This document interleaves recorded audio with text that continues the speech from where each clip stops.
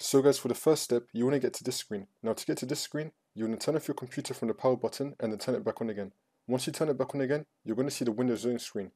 Now once you see the Windows Zone screen, you want to turn off your computer and then turn it back on again. Repeat this 3 times and then it will bring you to here. It's going to say that your PC did not start correctly. You want to click on Advanced Options, which will then bring us into here. And now once you're in here, you want to click on Troubleshoot and then you want to click on Advanced Options.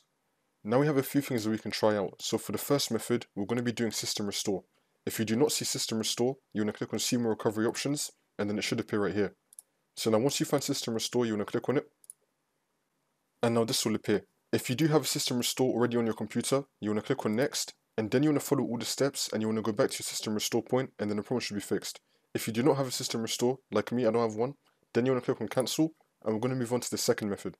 Now for the second method, you want to click on Troubleshoot, Advanced Options, and now we're going to be doing Startup Repair. So again, if you do not see Startup Repair, you want to click on See More Recovery Options, and then once you find Startup Repair, you want to click on this, and now it's going to diagnose your PC.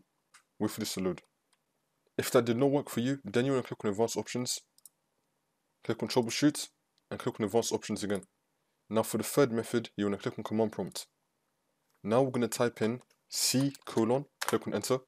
Now we're going to type in cd space / Windows / System32 / config, click on Enter. Now we're going to type in md space backup 2 and click on Enter again. Now we're going to type in copy space ** space backup and click on Enter. And if you get this, which you might not, but if you do get this, you want to type in all and then click on Enter again. And then you want to type in cd space regback, click on Enter. And now you want to type in copy space ** space ... and click on Enter. And now you want to type in A and then click on Enter again. For me, some of these commands did not work because I haven't got this problem, but in your case, it should be working. So now once you do all of this, you want to close this out, and then you want to click on Continue to Windows, and then that should fix your problem. If the problem is still not fixed, then you want to come back into this screen, like I showed you how to do at the start of the video, and then you want to click on Troubleshoot, and then you want to click on Reset this PC. Now you could choose to either keep your files or remove everything. You just want to choose whichever one that you want. Then you want to go through this and just reset your computer.